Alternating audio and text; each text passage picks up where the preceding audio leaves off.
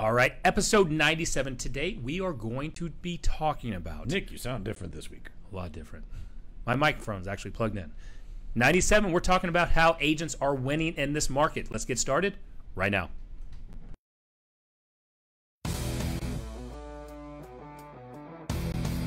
Welcome to the only real estate podcast worth listening to, with your hosts Nick Good, Matt Kelderman, and Brian Force. Combined, they have 26 years of experience and have sold over 1,500 homes. Join them each week as they bring you everything you need to know about real estate. Oh, episode 97. We're coming in Sneak hot. attack. Yes. Yes. All right, episode 97. Today we are going to be talking about how real estate agents are setting themselves up to win in this competitive marketplace that we're all experiencing. It's not very fun right now. Yeah, it's all about perspective, right? It's not very fun right now. It's not, no. All right, that's fair enough. But if this is your first time listening, tuning in, watching, wherever you're consuming this content right now, go over to Facebook, to the only real estate group worth being a part of. Go request access in there. Come share what's working in your real estate business, and add other real estate professionals to this, as well as go over to iTunes, subscribe, download, listen to the episodes there, and leave us a 5-star review, please. And so today I want to talk about, kind of piggybacking off of some of our most popular episodes, right? So if we really look at some of our most popular episodes, it's been Johanna. Joanna? Mm-hmm. Johanna? I don't know why you're trying to force that H so hard. I don't know. Do you say Johan? My niece's Yes, name is Johanna. Johanna. It is spelled the exact same. Oh, is it really? I thought Okay. that's how it was said. Well, I'm sorry then. But hers was how she did 18 deals in her first 90 days. Mm-hmm. Yeah. Right? And then last week's episode 96, we had on Nate, who talked about how he did 10 million in his first 12 That was months. super fun. I miss Nate. I know. Yeah. Nate had a great, by the way, he's tuning in right now. I know. So I'm jumping on that. Right. What up, Nate? So when you see Nate again, just ask him how the rest of his night went. Oh, shit. I feel like we were partially responsible for Leave that. that poor man alone. You know what people don't know? I'm sure you Orchard. can hear that there's sometimes some beverages that's Dude, being we're off opened. the clock, bro.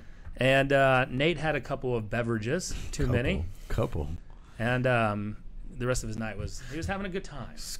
Hey, he made a lot of great points, and I liked having him on. Yeah. So, in this real estate market, I know let's relate to our marketplace here in the Dallas-Fort Worth area and Collin County. If you take just Collin County numbers alone with new and pre-owned combined, there's 0.9 months of inventory. Yeah. Right. There was 1,000 total homes available. Right. And so when you go look at this, I know that we've started to have clients that are experiencing their frustrations and really letting it out on us, where they're one of 96 offers. Yeah, it's fucking crazy on the buy side, right? I get that. So, like, if we're talking about, first of all, I love this new camera. Can you see on Facebook? I look like Darth Bryan. Yeah, wait till I switch It's it. very Look cool. at that, yeah. If you're, no, ladies laughing. On the buy side, look, it just is what it is. You can make part of it is being skilled, like Kelderman is getting people under contract because he just kind of knows what to do and how this all works. And even with that level of talent, there's still a little bit of a crapshoot. Look, when there's 96 offers on the table, like we've heard things like that happening, Kelderman just put it perfectly. He's like, no matter how good you are, you still only have a 2% chance of getting that offer accepted. Yeah, I mean, just the sheer volume of some offers. I have this really great perspective of the market that's unfolding for me right now that I've been able to talk about a little bit. Like, one, I think the agent has to stay out of this thing emotionally. What we're telling our team and what we're kind of finding out is, first off, like, your job as the agent is obviously to be in an advisory role and make sure your client doesn't make a silly decision. Sure. Every client's financial risk tolerance changes, though. And I spoke to an agent in Grand Rapids, Michigan today. Nick said 0.9 months of inventory. They had 0.7 months of inventory, right? So, like, this isn't something that we're all like I think most real estate markets are this way. It's why we can have this conversation, because this isn't unique to us. I mean, at all. our Facebook group is national, and it seems to be permeating through that group as well. Like, this is coming from everywhere. Oh, absolutely. And he was talking about, so it was interesting because I will tell you, and I almost don't want to give away like the whole show in one thing, but there's one thing one thing specifically that is cross markets and not being done at a highest level as we think it is, and it's buyers who have the money to do appraisal coverage or appraisal gap coverage or appraisal guarantees, whatever they call it in your market. Sure. I will tell you, as somebody who just saw 30 offers on a home, there were 2 that had appraisal guarantees. I spoke to that agent in Grand Rapids, Michigan today. You know what we talked about winning our offers in, how we won our offers? Appraisal guarantees. Yeah. Now the reality is why that's difficult and why it's hard for buyers to understand is not many, the fact that 2 out of 30 are doing it is not many people have the tolerance to jump into that and be willing to put up $10,000, $15,000, $20,000 if the appraisal comes back short and be able to stomach that. But that's what's winning right now. So it's not even the tolerance, it's the mental acceptance of they feel like they're overpaying for houses, right? And we've got in our mindset, if it's listed at this, there's something where we resist, where we don't want to pay over market value because we feel like we're getting a raw deal. Yeah. But if you go truly look at what free market is what a willing and able buyer is willing to pay, right? And so, you have to understand that if you are the highest home that is sold in that neighborhood, you now are the trendsetter. Absolutely. And what else will happen?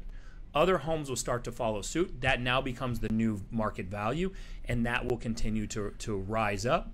And hopefully, you're not the one playing hot potato. And that's what I was about to say. The musical chairs comes to end at some point. This is literally my last 48 hours. Like this, exactly what we're talking about. I finally had one of these deals come completely full circle and fall apart. Right. So if you guys want to indulge me, I'll tell this story real quick because I think it's helpful for some agents. Oh, I wish I could do the can cracking sound. I know, right? I already opened mine. That would have been perfect. Tell me your story. It's story time. All right. So, anyways, so client goes under contract. We go $27,000 over asking price, right? Client guarantees $20,000 of that. So there's a potential $7,000 difference from the list price, whatever. Appraisal comes back at listing price. So worst fears are recognized, right? We now have the appraisal is back in play from a termination standpoint. Here locally, it's my understanding that the seller has first right of refusal. The seller has the opportunity to reduce that by $7,000, and the $20,000 for the buyer is still in play. Seller chose, I'm not going to get into the whole story because it's honestly, there's parts of it that are just absurd, but so we'll focus on the financial part. Seller decides not to cover that $7,000. Buyer terminates. Through this process, though, everything that had happened, all the boxes have been checked. The buyer was taking a $20,000 risk. We told them they were taking a $20,000 risk. Appraisers are forcing you into the corner of saying, look, you want to pay 25 grand over, you're going to pay it, right? Appraisers aren't running this up that I've seen at all. So buyers end up deciding that the 7 grand is too much. It turns out that these specific buyers weren't really interested in probably buying ever, and the market was a little bit too aggressive for them, so we all decided to part ways and move forward with different relationships. But the reality is what had happened is the buyer thought it was a really great idea at the beginning of this to come $20,000 out of pocket. And when that reality hit them, it was way too much to bear. So I think there's also a part of this market that is maybe conditioning people to make offers that they probably wouldn't make otherwise. And that's the part of it that is not worrisome so much, but I think agents have to be aware of their clients' risk tolerance more than ever in a market like this. So with that though, so let's say that you're newly in the business, right? And how are you going to continue pushing forward? You need to start making money because what's happening right now is there's a contraction on the ceiling, or the limitation is how many homes are available for sale that we can sell, right? Sure. Compared to how many agents are out there. And so someone's getting squeezed. The agents that don't know how to set that proper expectation, sure, so that they can make their clients still feel like, look, I understand that you're having to go well above appraisal. You're going to have to guarantee this. You're going to have to give everything away in order to win this, but it's worth it. The agents that can effectively relay that and instill confidence are going to continue to win. I think, well, of course, absolutely, right? Anytime you can, I think this just probably kind of permeates through all of real estate all the time, is your ability to communicate with your clients and build rapport and give them a vision of what the reality of the market is at any time is always going to be a valuable skill set that I don't think everybody possesses. I think from your story, though, the other thing I picked up too is dude, if you're not going to be best, at least try to be second best. Because one of the things that I think is what. Have you guys run into this where people like don't even take backup offers seriously on the buy side? Like, bro, if I'm not winning the offer, I'm pounding you hard to try and be the backup. You just proved that point why that's so important. The problem with that, and it's what Nick said when he sat down in here, the problem with that is getting the listing agent on the phone. And here's what I just want to just PSA to listing agents. Fuck you guys. Don't let the market allow you to think that you're a bigger deal than you really are. Because what's happening, look, and I understand. 30 offers in a net sheet is a nightmare. Just not picking up the phone doesn't make you a big deal. That's not a big deal. It doesn't. But here's the thing is I will also say to all the agents, all the buyer's agents, do your due diligence prior to this is a two-way street. So like my little real estate PSA is listing agents, do your best to respond to the questions that are reasonable. Buyer's agents, do your best to check the MLS and the transaction desk and all those other things prior to calling. Yeah. Because what is happening in this market, and I will tell you as somebody who like I had a listing I put on the other day and got a ton of offers. I got so many absurd phone calls asking for things that just don't matter. Like I don't know if I can. You had somebody ask for the sales disclosure and it was in the MLS, and you're just like, bro, you're. I had a guy send me an offer on a house today that's been under contract for 4 days, and I just responded back. I said, "Did you check the MLS before you sent this offer?" Like, there's some of it that's just like you're just wasting your time, the buyer's time. You wasted my time. So not every agent deserves to get the winning offer. Well, so it goes back to, and what I was trying to parlay this in is what Fox just said, right? Like to answer Nick's, I want this show to be inclusive for everybody, but here's the other thing too. This market is great for weeding out people who had no freaking business doing this. And I will get fatter as other people go hungry from a real estate perspective. That will happen. Fat and happy. So it's not this market, just like this market isn't for every buyer, it isn't for every agent either. Well, and so let me, what Brian said about backup offers. I'm one of those agents. I don't believe in backup offers. Oh, dude, 100%. Backup offers. I understand it. In this market, they're useless because people aren't turning. No, they're useless. You don't believe in them like ghosts because they exist. Yes, I understand that. But if I'm representing a buyer, I don't like putting backup offers in. There's literally no consequence to it. Why wouldn't There's you two do that? reasons why. Okay. One is that usually that solidifies the first offer, right? Meaning that what is that listing agent going to do when negotiating deal? They're going to say we've got a backup offer, like, get in line, or we're going to boot you out. Either crap or get off the pot. I use them the same way. But isn't that a good thing for the backup offer? No. What if the offers are pretty close? This is where you and I, because I've never tracked the numbers. If the offers are way different, that's one thing. But if the offers are really close, no, I'm going to tell you as someone who, again, where we list a lot of houses, we use those backup offers to make the first offer always stay committed, which is screwing the backup offer because that buyer's there kind of waiting and hoping that the first one terminates. Okay, but listen though, let's just say that happens 90% of the time. 10% of the time, your backup offer still gets accepted.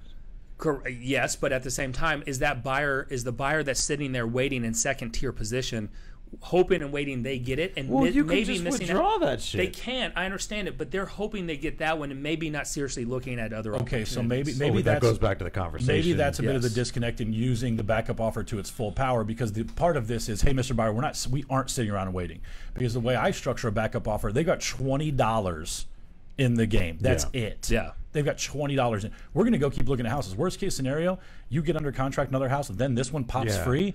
You got to deliver option and earnest, and then we just terminate. The other problem is looking at other houses. The other problem is, I'm going to tell you right now, backup offer should be the other problem is, at least here in Texas, the listing agents don't understand how backup offers work. They are over here wanting you to deliver full option, full earnest money. Paragraph 15, baby. And I'm like, I had this conversation with one of my agents yesterday, who the agent's like, no, they need to deliver all this. I said, no, absolutely not, because then they're tying up all that money, right? Yep. So at the end of the day, it's like, they don't understand how this works. They wanted them to do inspection during the same time. I was like, nope. I will say, okay, so I definitely don't want to disagree. They were going to pay for an inspection while they were the backup offer. That's what the listing agent wanted them to do, and that was the expectation. So, and maybe this market is skewed because I have seen showing alerts or multiple offer alerts going out from showing time, which is what we use locally, where agents are almost saying, like, I got one recently, a house that was priced at $545, and the agent was sending out alerts that's like, hey, just so you know, this house is at $85,000 above list price. right? Like, and I'm assuming you can do that with the seller's permission. But regarding the backup side of it, here's where I will disagree. It's just because I've had a lot of success with them. Overcoming exactly what you're talking about, though, making sure the buyer knows they can keep going out there and looking at homes, and also writing in the contract, we are depositing this much now. When we move into first position, so we will go, right? Yeah. And now I agree with you. That doesn't probably work in this market, and backup offers are less effective in this market. I would just say, as a tool, I love backup offers. They're just not strong. You know what's strong right now? Appraisal guarantees. Yeah, better off. Right? That's it, right? That's it. Appraisal guarantees, and then finding other ways. Like, we've offered paying all of the seller's taxes. That's an interesting one. I have not done that. So hot tip right here, because I'm telling you, how does one go about this? Because I'm intrigued. Because think of it this way. Provisions? Yeah, you just write in there that just willing to pay the full 21 taxes. Yeah, buyer will pay all. Because here's the thing, you're getting the buyer's getting the credits anyway from the seller for their taxes that they were paying that's for like a year. An off-contract credit. That's cool. I learned something every day on this podcast. I've never used that. I'm going to give, that wasn't my idea, Elizabeth Austin. That's pretty 100% solid. credit on that. Good idea, bro. I have seen some of her posts lately, and I will say, I don't know anybody getting people under contract under list price or getting them concessions. I know I'm not one of those people right now. Like, the buyers that I'm dealing with right now have to be serious about what we're trying to accomplish, right? Because I would just tell you, I'm not out looking for deals because I just don't think many exist. Yeah. So I think that's really interesting that she's able to use that, because I haven't thought about using that at all. That's a super good idea. Yeah. Paul's like, that's great until you find a tax lien. Paul, you can also put exceptions in there. You can phones different than mine? You can put property taxes on there, right? So you're not paying the tax liens on it. Now, that could be a great idea depending on how much the liens are, right? So look, there's always what we're saying here, Paul, is also you got to find the right solutions. Yes. Right. Think outside the box. Where we're still seeing agents. How many times have you seen on the listing side agents are submitting a $5,000 over asking price, and you've said, hey, we've got 30 offers on this? I will just tell you right now, I've been advising clients, like in most situations, we're taking everything, but I'm almost going a 10 and 5 and 10 and 10 approach. Meaning, if you're not going 10 grand over list price and guaranteeing 5 of it, there's probably no reason to offer. If you're not going 10 grand and guarantee, I will tell you right now, I would rather have a $10,000 over appraised or over list price with a full guarantee than $20,000 over appraised value with no guarantee. Yep. Like all day long right now. Because I will tell you, what I'm seeing on the appraisal side is appraisers are absolutely checking this market. So I would rather have the money guaranteed than just risk maybe we'll get 20 grand over, because I've seen more appraisals coming short of list price, because now what's happening is sellers and listing agents are hip to the game, and they are pushing prices pretty aggressively right now. Well, so it's hard to find on paper comps. Yeah, I was talking to a homeowner yesterday. He inquired on our website, and I'm seeing a lot of people inquiring just to maybe solidify or justify their price they're paying. So we're seeing a lot of home evaluations come in of people who are buying a house. And so he's like, no, I just closed on this one. I'm not interested in selling for the next 8 to 10 years. And so I asked him, I said, what did you pay for it, if you don't mind me asking? And the list price was $349. He paid $370. He offered $371. He's like, here's the shitty thing. I was like, all right, let me listen to this. He's like, I wrote an appraisal waiver, guaranteeing all of it. The appraisal came in at $325. Yes. And that's the thing. There is. I'm starting to see a lot of it to where that guy had a bad agent. 100%. If you don't write somewhere in there has to special be a provision bottom on the to market it. that if you don't say that it needs to meet, it's in the fucking appraisal guarantee. At least in North Texas, It's line 2. Yeah, that you put that as the sales price. It's a dummy. Oh, well, here's the thing. We also don't know. Maybe it coming into that, and that was the only option that he had was buying it. I had one like that we were priced at $305. Homes went under contract for $331. They checked box 1, right? Guaranteeing the full amount. House came in at $295. They came out of pocket $36,000. Yeah. Right. If they're happy to do it, they're happy to do it. And that's why I say every client's risk tolerance is different. You can't advise everybody the same. That is true. We tend to, and this might be where agents struggle a little bit as far as actionable advice. We tend to project our own feelings about things onto other people sometimes. So, like, the way that you feel about a deal might not be the way that your clients do. Yeah. And like, don't, you know what I mean? Like, you need to start to to dig a little deeper on their mindset and advise them according to what their goals are, not necessarily what you would do in that particular situation. But how are you helping? So again, you're lead generating and you're calling your sphere. You got leads coming in. How are you getting them off the fence right now? Because there's on both sides of the fence, seller and buyer. The objections are on the sell side, like I don't want to sell because where am I going to go, right? And then on the buy side, I think I'm just going to stay renting because I don't really want to pay. I'm going to wait for the market to crash, right? That's always, like, I would just say, that's just the silliest one for me. It is, but when you start seeing the run up that we've had, right, and it starts to happen more, that conversation starts to come, because what are they looking at? They're looking at how absurd and insane some of these prices are going for. They're not wrong. No, they're not. But that is probably one of the top objections that you're hearing, is like on a buy side, like I want to wait for the crash, or I don't want to get into a bidding war, so I'm just going to stay renting. The I don't want to get into a bidding war thing is legit, right? Like, if you don't want to get in bidding war in DFW, seriously, just re-sign your lease and chill. Like, I'm just going to tell you right now, like, I'm not even trying to act like that's not the case. In almost every scenario, you are going to be up against somebody, right? Yeah, that might be the case. Like, we're not going to be mad if you don't buy right now. No, I'm not going anywhere. I'll help you next year. I will say, so two things. I will tell you this. To speak to just what is happening in the market right now, on a very real level, there is a book called Boomerang by Michael Lewis that is about the financial collapse of different countries over time. A lot of parallels to what happened in Italy a long time ago to what's happening now. Regardless, I'll tell you, dude, the secret is work the other side. Like, I don't want to be like super tough guy over here, because I had like nothing to do with this at all. We have an amazing group of people that we work with and just an incredible team. But we took 20 listings last month, and it's a lot easier to get buyers under contract when you have an influx of buyers, because a lot of them are coming from your listings. If you're struggling to get people under contract, work the other side. And I get that sounds super simplistic, but the reality is this. If you ask yourself, like, we talk about this all the time.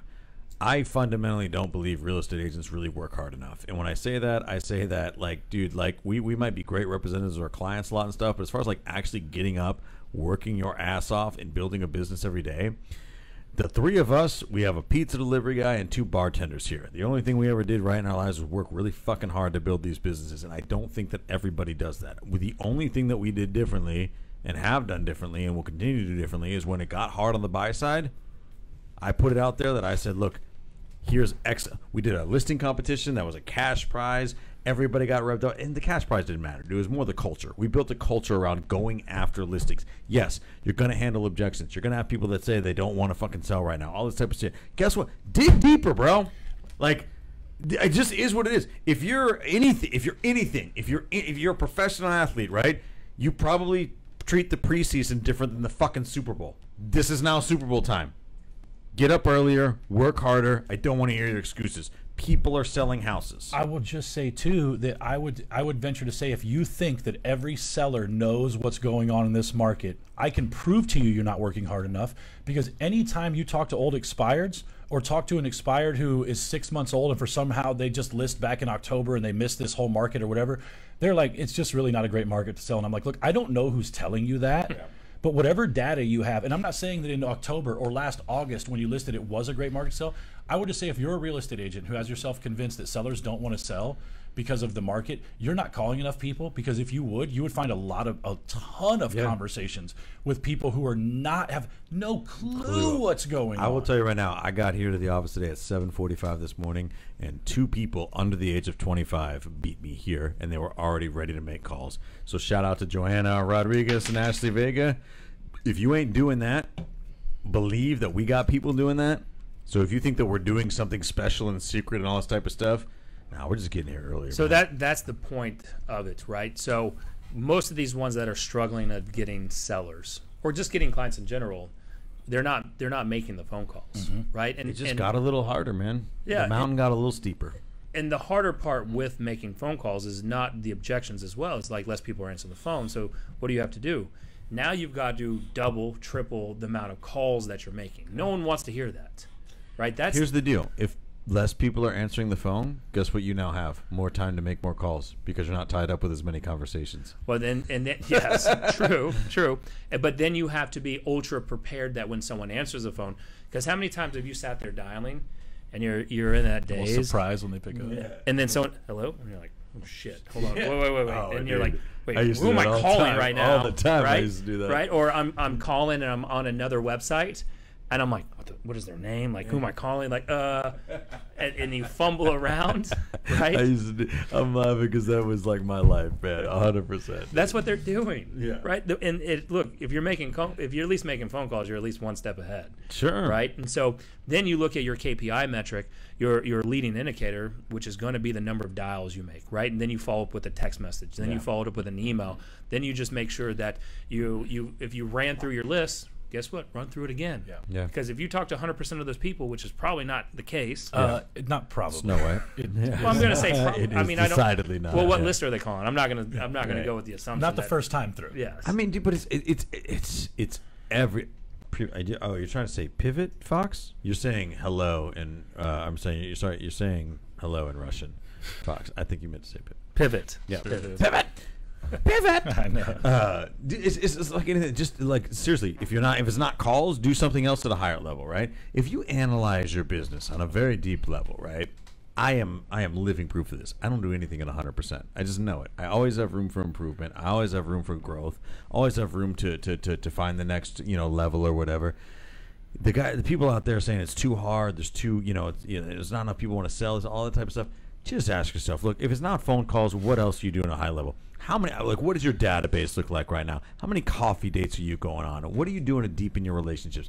The reality is there's a lot of stuff that we could be doing all the time that we don't for a lot of different reasons. Part of it is fear, right? Part of it is quite frankly, part of it is laziness. Part of it is hesitancy about all these different things. But the reality is it is not like, let's just take North Texas, 100,000 real estate agents in North Texas probably. It's not like 100,000 people were freaking running and gunning at 100% and then all of a sudden this market got tough. No, for the most part, everybody already had room to improve, and now they're going, oh, this is really hard. You already could have been doing more. Yeah.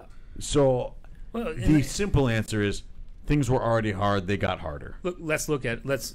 It's not. I wouldn't call everyone lazy. There's going to be a select group. Never applies to everybody. But and even the ones that we think that are lazy. I think most agents think they're trying very hard. Yes, but I would say the number one is fear. Right. Yeah, Number one 100%. is it's fear of that rejection, that call.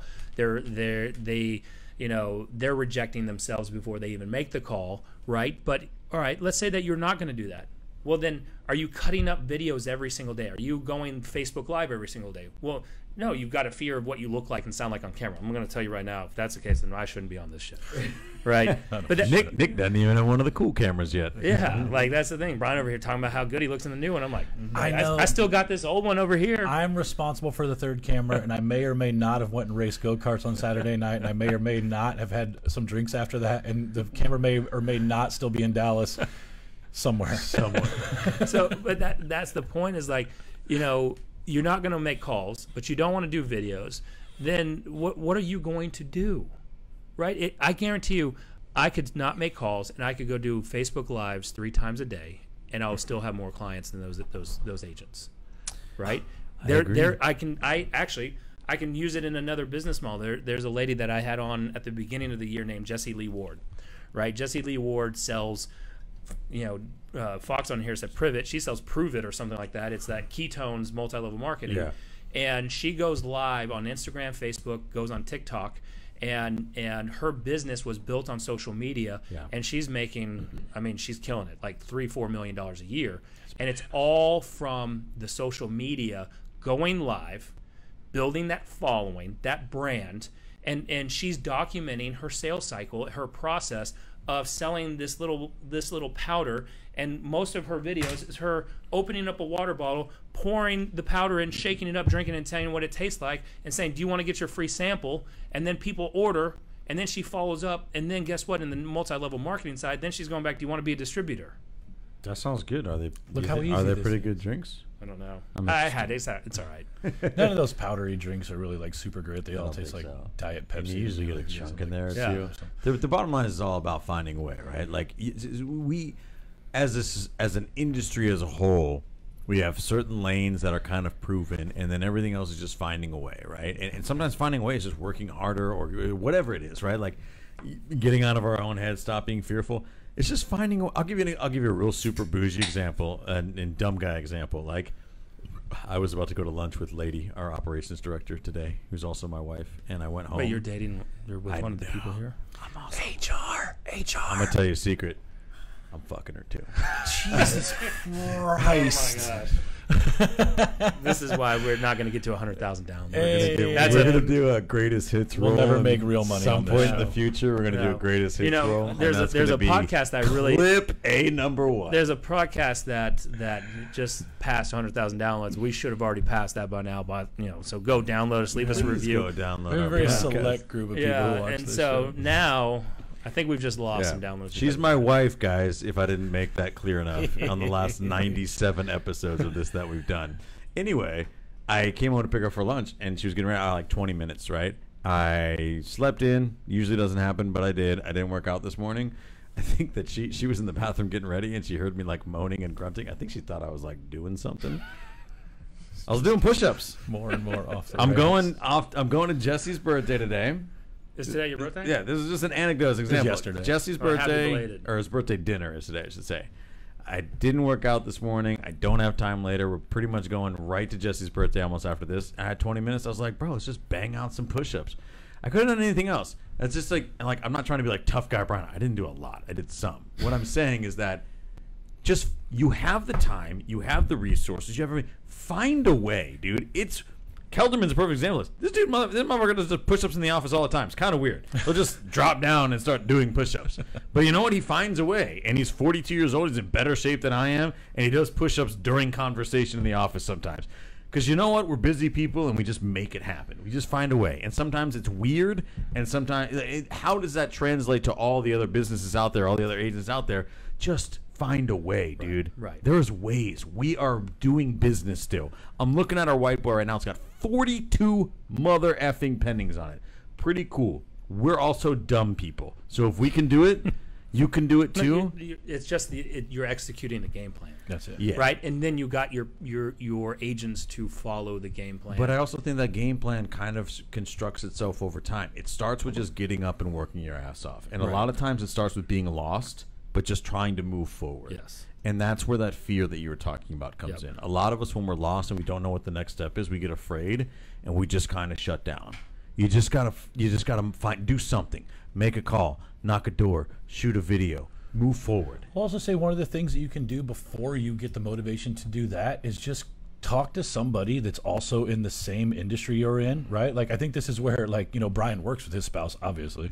But like if your spouse isn't in the industry, they are not the best sounding board for you. And I think it is important to remember the mentality it takes to get through this market. I will say 13, 14, and 15 for me, the inventory wasn't so low, but the difficulty, I was a heavy buyer's agent, and getting buyers under contract was so hard, right? Like I couldn't take listings because I wasn't calling any listings, and I was nervous about going to their living room because I didn't have any experience, right? There were all these things that I didn't really know how to do. And so for the agents that are feeling that, I think it's really important, one, to vocalize that. There is, no matter what proverb you read or what you go to, there is something about bringing your fears to the light that does help you overcome them a little bit. And I think if you have a conversation with other people that are struggling with the same thing, you'll find that you're not alone, which there's just some lightening of the mood in that alone. But also secondarily, if you have enough of those conversations and you make an effort, you'll find out stuff like we just found out. The three of us hang out at least for this hour every single week, right? And typically have a million side conversations.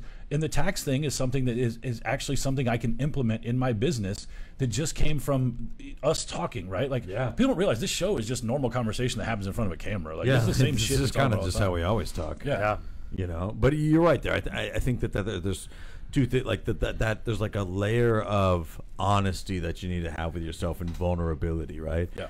And that's something that I think all three of us do pretty well. And maybe I'm just kind of putting the pieces together here now on the show that like that might be one ingredient in kind of moving forward and finding some success. Is like don't be afraid to to know that like I'm scared or I don't know what to do, or like and surround yourself with people that are okay with that too, you'll grow and learn. But you made a perfect point about the spouse. Like if you just have somebody in your life that you're coming and dumping all your shit on because not really their problem either, right? And they're not probably going to be very helpful. But if you surround, like this is like I got into Nick's world when he and I were in a different stratosphere as far as our businesses and all that type of stuff. And he was so humble and unbelievably giving as far as his knowledge and information, but not only that, the emotional side, right? Like understanding that he went through a lot of the shit that I went through. We go through the same shit nowadays, right? And like a lot of the conversations that we have are not about us talking about how amazing our businesses are. Most of the conversations we have are like about shit that's going wrong that we're trying to crashing that down. we're trying to lean on each other and get some help, dude. Like we are constantly in give me some help mode. You know what I mean? And that maybe is where a lot of agents need to get more comfortable. I think so. Asking for help is very, very difficult. Fox says, like, be okay with failure. Brian Fox and I actually went to lunch today, and we were talking about this exactly. Like, I just think there's a level of failure or change that comes with every transition to the next level. And now that I'm kind of on what I feel like is the third kind of level of my life, I'm less worried about some of the things I used to be worried about, but I'm more worried about the things coming up and maintaining where I'm at. There is an aspect of it that, like, failure is not the scary part.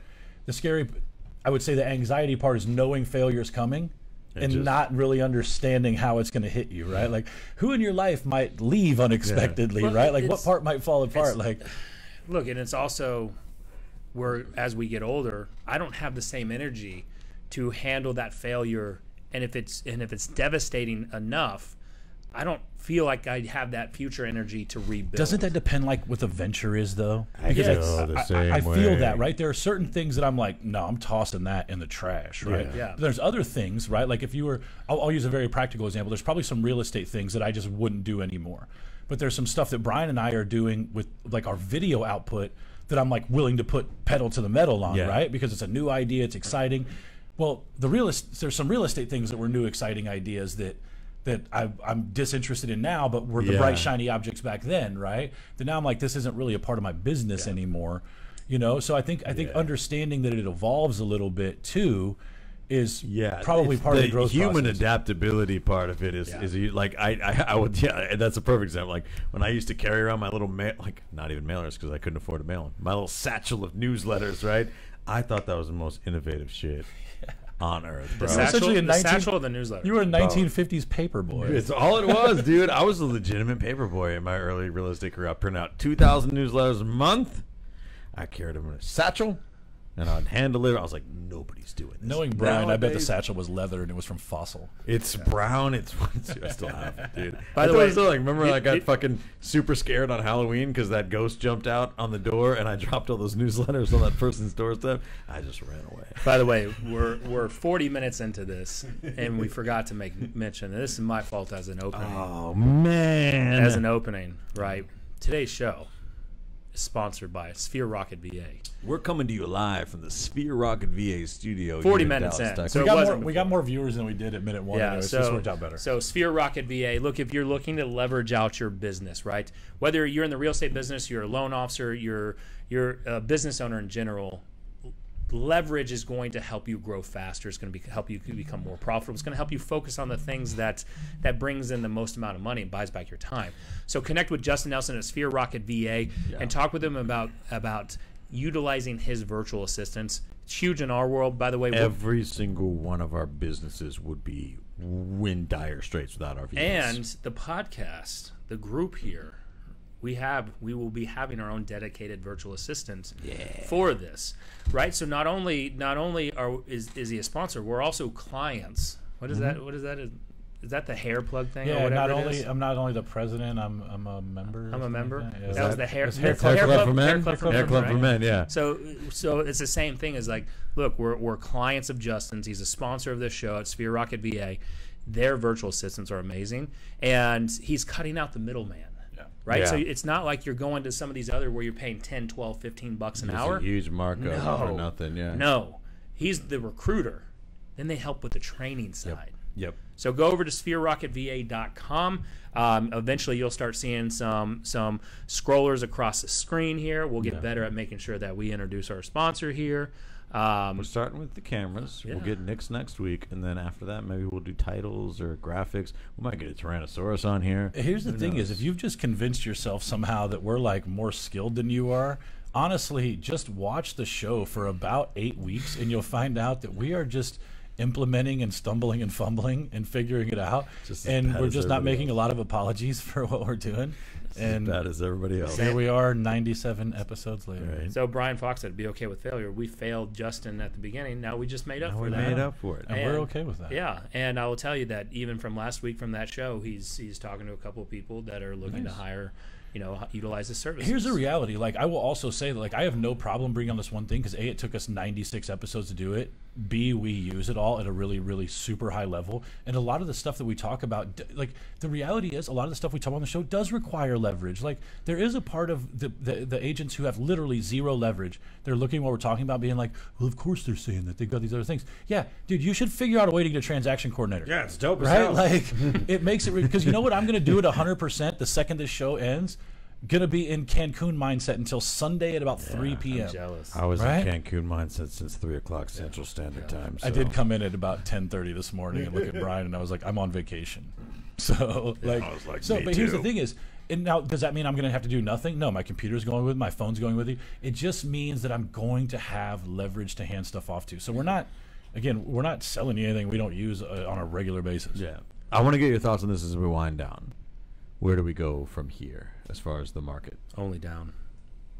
Less houses, more money. It's a really abrupt and terrible Here's answer. the thing is, I think we're going to move into a natural uptick in inventory because of the spring, right? I think there is still a spring mindset. Yes Okay, and no. so Yes and no. I agree It's with both. not going to relieve everything, but it's there. Yes and no. What is yes and no? Well, so I agree with you that we're going to have an uptick in inventory, but here's the thing.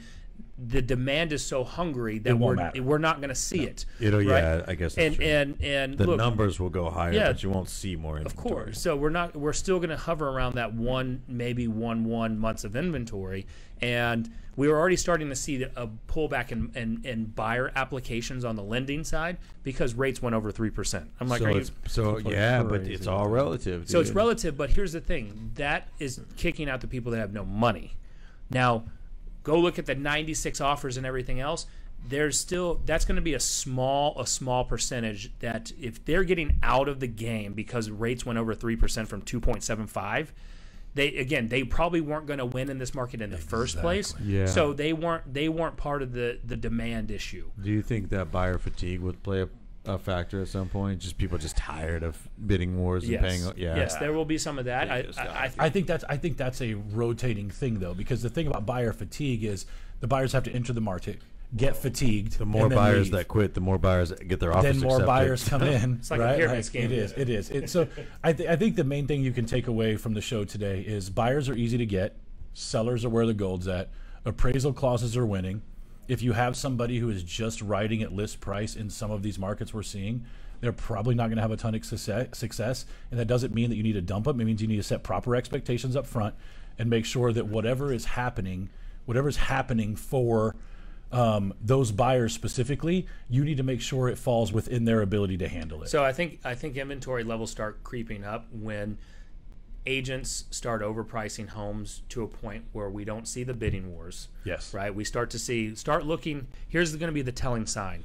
Go monitor price reductions in your marketplace. Dude, that honestly is. That you talk about those like leading and lagging indicators. I think price reductions are probably the first thing that's going to be the first piece of data that we see that indicates the market's doing something different. Yeah, that's true. Well, I'm gonna That was so valuable It's a there. weird, awkward silence. It was. Sometimes Matt says something, but he makes eye contact with Nick, who I think is going to take the next thing here. And then Look, I purposely did that. I could cut, you just let me hang in that's there. True. Well, Yeah. all I know is that my business is going to be great as long as I'm still banging our ops director. Jesse, take us out. Thanks for watching the show today. Make sure if you're watching this on Facebook, you head over to our group, the only real estate group worth being a part of, so you can watch the extended conversation. If you're watching this on YouTube, make sure to like, subscribe, and hit that notification bell. And if you listen on the Apple Podcast, leave us a review. We'd really like it. So just do it. Do it. do that over there. Go to this one. Then go to that one. Thanks.